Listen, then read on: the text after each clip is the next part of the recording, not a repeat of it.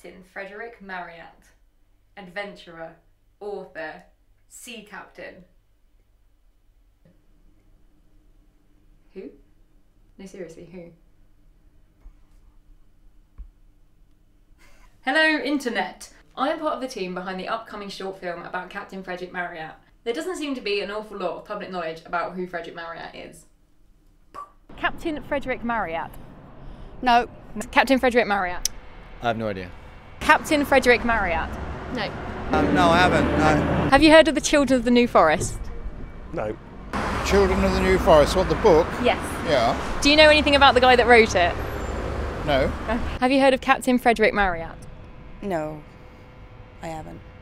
But what did he do, I hear you ask? Born in 1792, he crammed an awful lot into his 56 years. Ran for Parliament. He was a captain by the age of 24. He drew Napoleon on his deathbed. A year-long tour of America. He sailed under Lord Cochrane. He lived in Paris. He lived in London.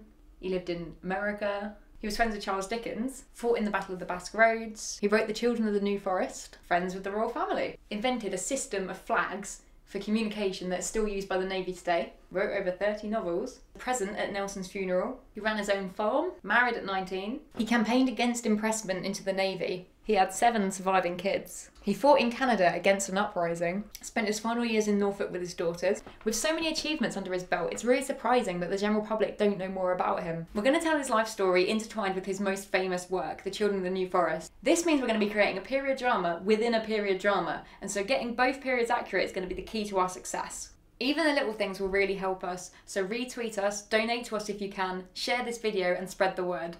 With your help, we really feel that we can make this something special. Thank you for watching.